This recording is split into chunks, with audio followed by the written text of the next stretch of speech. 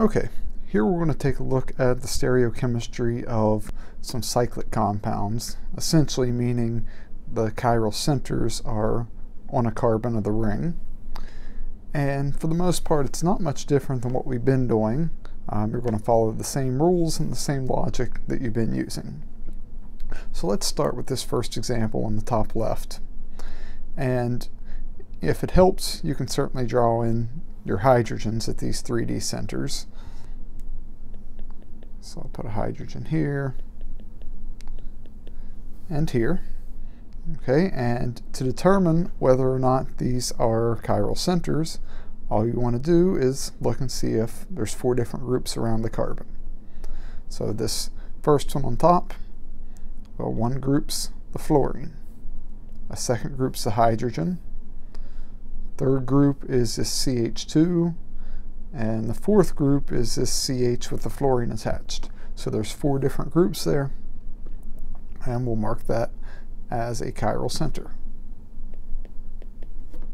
And then the same logic for this bottom carbon, 4 different groups around that. That's a chiral center. But what you want to recognize in this case, and it's actually easier to see in rings than acyclic molecules, is that you have a plane of symmetry that cuts this in half. For that reason, this molecule is achiral and it's a meso compound.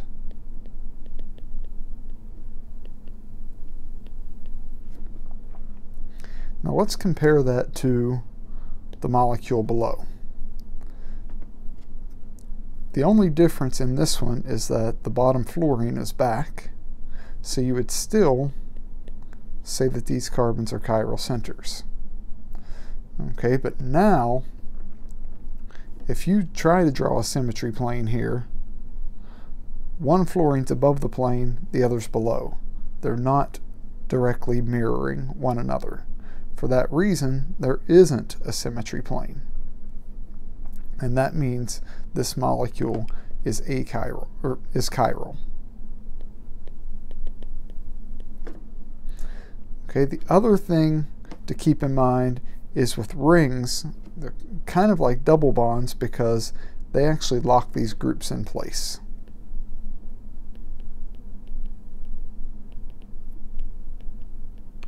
You can't rotate around a ring.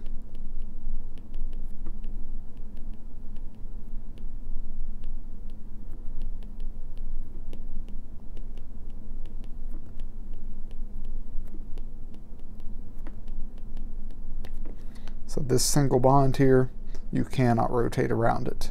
Now, if you have trouble visualizing that, build a molecular model of this and try to rotate it. You won't be able to. All right, this next example, very similar. We have a chiral center here and a chiral center here. And you might at first glance be tempted to draw a symmetry plane, but what happens is this double bond desymmetrizes that side of the ring. For that reason, you can't draw a plane of symmetry. And this is a chiral molecule.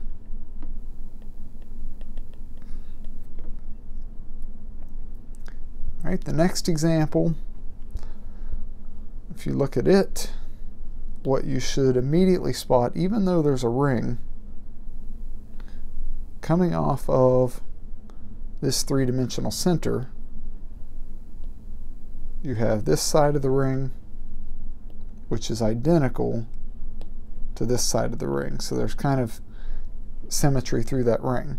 But basically what that means is there's not 4 different groups.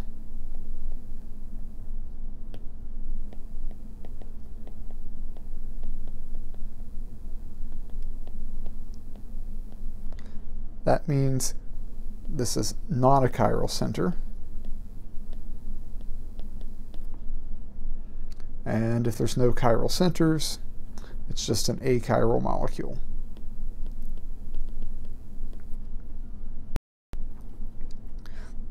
Our final example down here at the bottom, it may be useful on these carbons to draw in the hydrogens.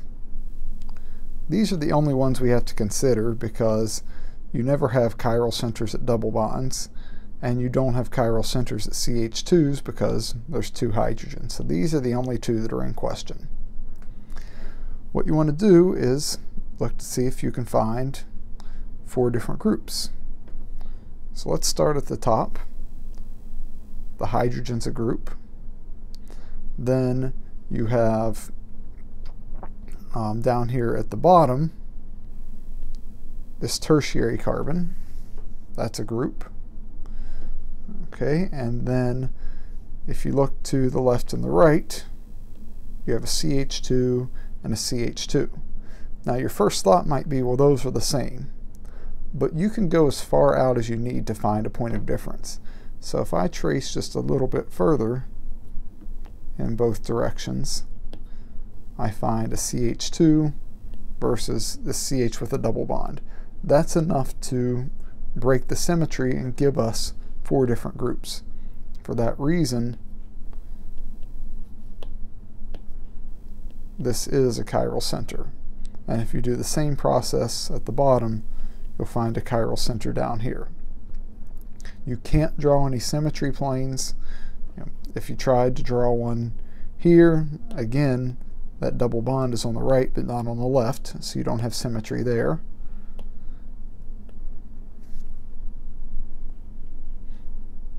And then the same thing would be true if you tried to draw a symmetry plane here.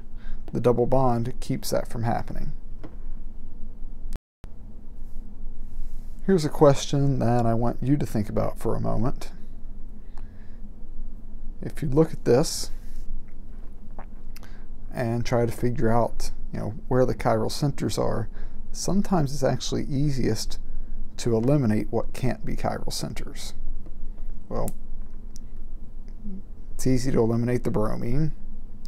You can eliminate any of the CH3 groups because those have 3 hydrogens. You can eliminate any of the CH2 groups because those have 2 hydrogens. And we can eliminate this carbon because it has 2 methyl groups attached. So that leaves us to having to consider this carbon, this carbon, this carbon, this carbon, and then the one down at the end, let me just highlight that in blue because that's easy to spot. That's not a chiral center because you have a methyl and a methyl. Let me draw in the hydrogens at these red dots.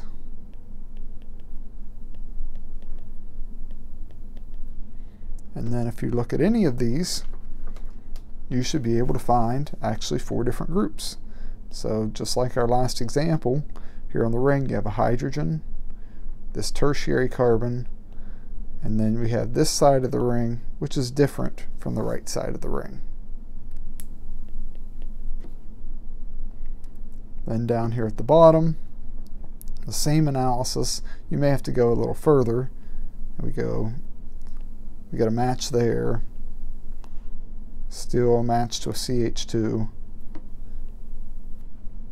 Then we get here versus here, you finally find a point of difference.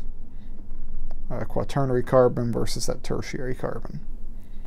So that's a chiral center. Same process here and here. So you have 4 chiral centers in this molecule.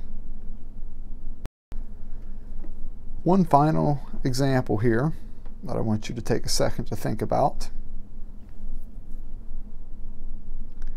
So we want to figure out the relationship between these 2. We have a chiral center here, here, and here. It's the same in the other one. All right, but now if you look at the 3-dimensionality,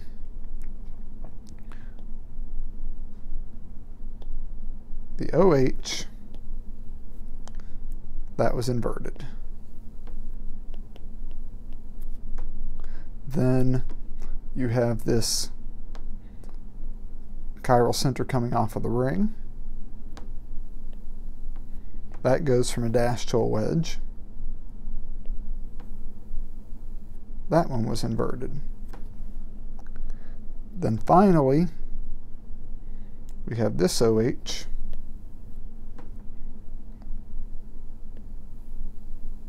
That one was not inverted. That one was kept the same. So what happened here? We inverted more than one,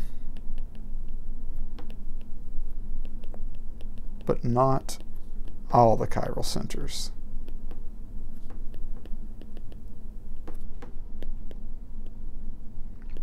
So if you invert all the chiral centers, you have enantiomers. But if you just invert some of them, that gives us a pair of diastereomers.